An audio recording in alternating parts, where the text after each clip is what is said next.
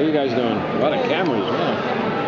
So, in the last season, how will the season honor the Winchester Brothers' legacy? How will what? The last season honor the Winchester Brothers' legacy. Well, that's sort of, you're asking me what the ending is. It's a sly way of doing it. So I'm not going to tell you that.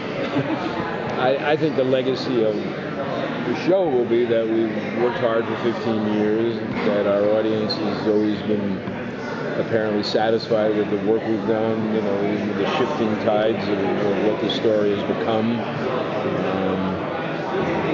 So, you know, I think it's... I think the idea that, you know, we know where we're going, we're going to tell an end to this 15-year drama, and doing that at our choice. And, you know, I wouldn't say going out on top because, you know, we have the biggest audience in the world, but we have probably the most faithful audience, and just, you know, but they'll be happy. We hope that we're satisfied as people have stuck with us all these years.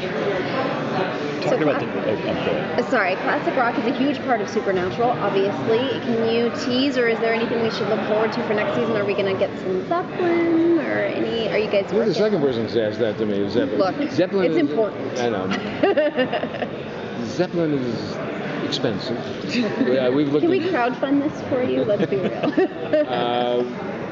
You know, the songs are always. You know, we hope that the songs are. You know, really fit whatever the situation is. Yeah. If there's a perfect Zeppelin song and we have to stretch the budget this year, we'll go after, you know, Zeppelin. Sometimes these bands don't even want you to use their music. Sure.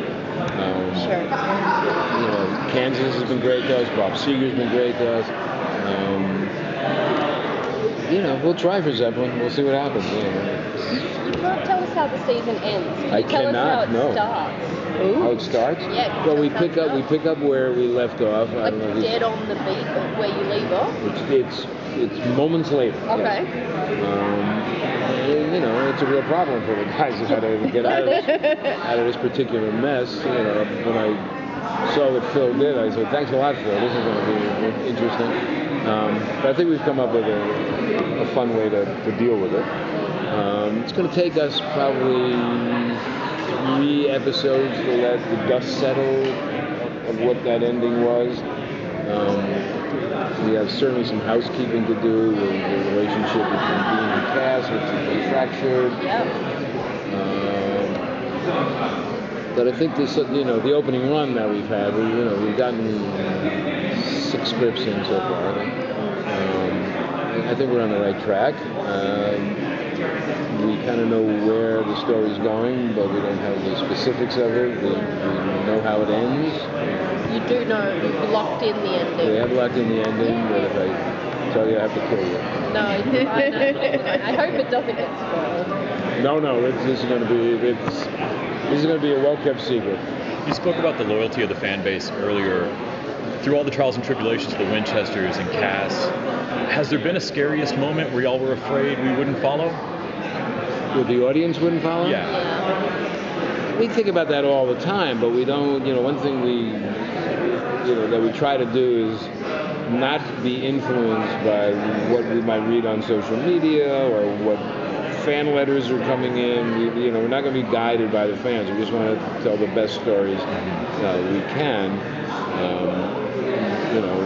We know that, conflict is good drama. You can't have good drama without conflict. So that conflict is going to come between people that, the audience likes. And if some fan is unhappy with the way we treated Cass, they'll probably stick around and see how we redeem him or, whatever.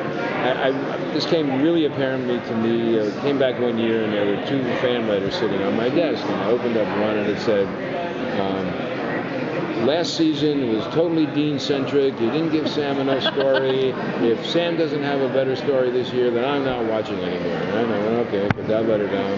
Next letter was, this season was totally Sam-centric. You didn't give Dean a good story, and if Les Dean has a, so you can't make everybody happy. Actually, I look at those letters and say, well, I must be doing something right. So yeah, we just try to, kick around story ideas, and we're not afraid to make our principles flawed. I think that's okay. You know, they're heroes in their own way, but you know, they're not perfect. And I think that's one of the reasons that we've lived as long as we have, because they're human. They have human frailties, they make mistakes, they live with their mistakes, but then they always go forward. And I think that's one of the keys to the success of the film. You've driven the character backbone so hard, even as a non-licensed producer. What? Well, I've written three scripts. Oh, yeah, a few, but you know what I mean? Yes. I know that you've been that character element. What have been the moments where you needed to kind of most make sure that something was true to the character, but that the audience wasn't taking that as a positive thing, or the opposite way around, like something that the characters were able to achieve that you sort of almost proud of them for achieving, like a growth that you never expected them to get to? Sorry, I don't know if that makes sense. No, it did, but I'm not sure we ever had that concern. Yeah. Because there are flawed characters. Yeah. They have their foibles. They argue amongst themselves. So we never felt like we couldn't just have them be human, make human mistakes. You know, the stakes are very high in what they do. You know, we've taken the story in places where people go, "Oh my God, I can't believe you did that." You know, killing Charlie was we got a lot of kickback on that. But that's where the story took us. It made for better drama.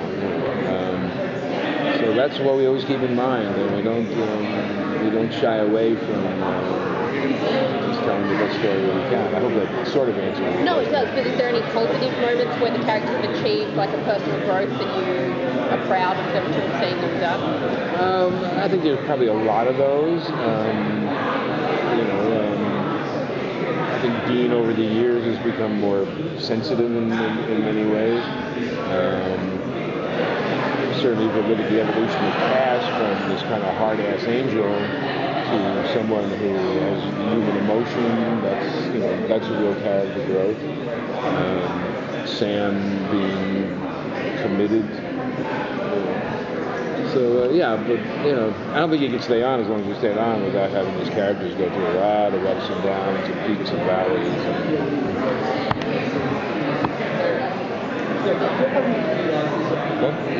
Thank you.